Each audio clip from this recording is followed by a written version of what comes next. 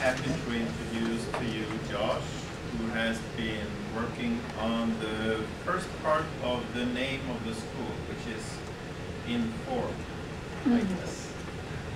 And he's been studying how do you inform people in presentation situations. And this is kind of a, for you who know programming, recursive algorithms. He ends up in a strange position because he's going to talk about how to make presentation and the difficulty with the tools that we use today for that. And now he's going to make that presentation with those tools, I guess. So you kind of end up in this loop. But I'm quite sure he will be able to do that in a very nice way. So, please. Thank you, Ed. So my grandfather often tells me a story about a swimming coach who coached many of his athletes to national and Olympic championships, but who himself couldn't swim. The reason I bring up this story is because as I was preparing for this presentation, I realized that I feel a lot like this swim coach. I know a lot about presentations. I've read a lot of things. I've spoken with a lot of people about this topic. And here I am making a presentation about presentations.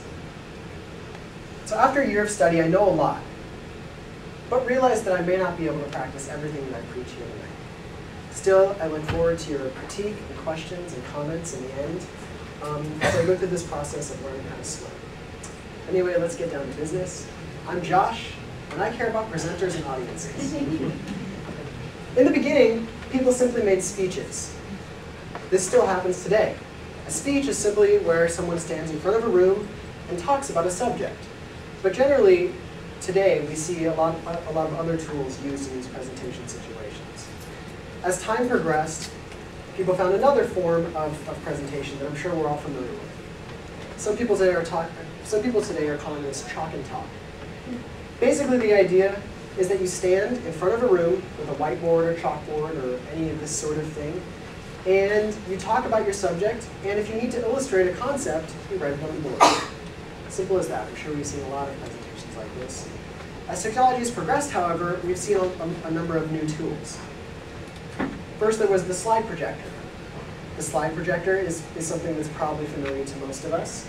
The way this worked was they used photographic slides. And what happened, in order to make a slide projector-based presentation, the presenter prepared their speech and handed it off to a graphic designer, who then took the content of that speech and translated it into graphic images that help explain what the topic is. As technology has further progressed, we've seen tools like the overhead projector.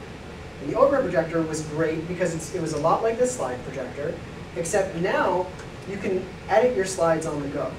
So you can write on a slide and change your content. If there's a question, you can illustrate your illustrations. Another great thing about slide projectors is that it allowed people to create their own slides. All you needed to do was put your graphic on paper, put some transparency paper in the copy machine, and press print. And then you've got a whole set of slides.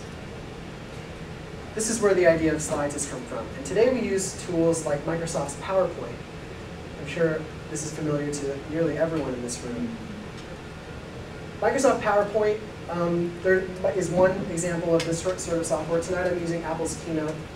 There are a number of software packages that do this task of making slides. And I'll refer to this sort of software as slideware.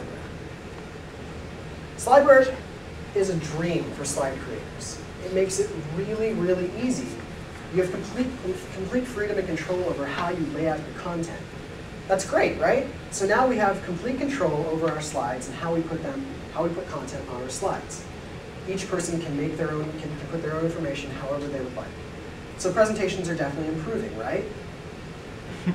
Wrong. In a 2-week-long study that I carried out with my friend and colleague, Apurva Pangam, I found that people don't actually enjoy PowerPoint presentations today.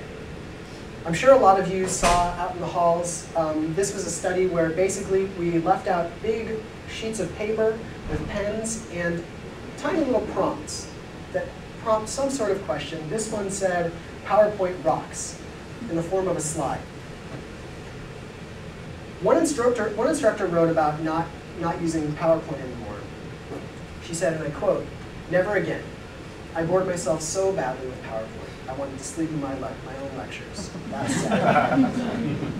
Others complained that PowerPoint constrains flow of thought, minimizes interactive possibilities, and thought that the default settings were, quote, brain dead. So what's so bad about slideware? There are a lot of things that are wrong with slideware. I could probably talk to you all for a long time about this subject. We could probably have conversations about this, and we should afterwards. But I'm going to focus on two problems. The first thing I'm going to talk about is Slideware's emphasis on text entry. Slideware makes it really easy for people to add text to slides. And the second thing I'm going to focus on is the emphasis on creation of slides at all. Let's first talk about text on slides. In 2001, Mayer et al.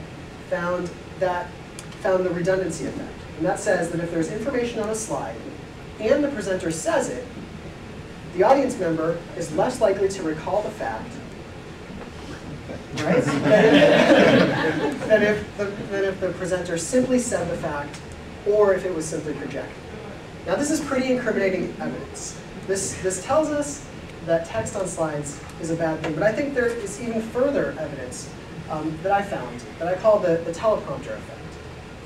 What happens in the teleprompter effect is that the presenter prepares their slides and prepares all their points on a slide. And when a slide is used in this manner, the presenter's back turns to the audience. Turning one's back to the audience is a presentation faux pas. When I turn my back to you, I make the point that the most important information right now is on the slide. The other information, the information that's coming from maybe your faces or your arms if you have a question, that doesn't matter. What really matters is that I stay on track, because this is what I prepared.